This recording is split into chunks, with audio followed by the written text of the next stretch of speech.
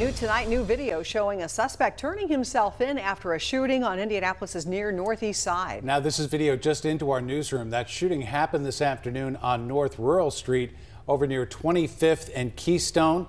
One person was rushed to the hospital in critical condition. Now, take a look. This is the video. CBS 4 cameras were rolling when a man approached officers with his hands up, officers with their guns drawn.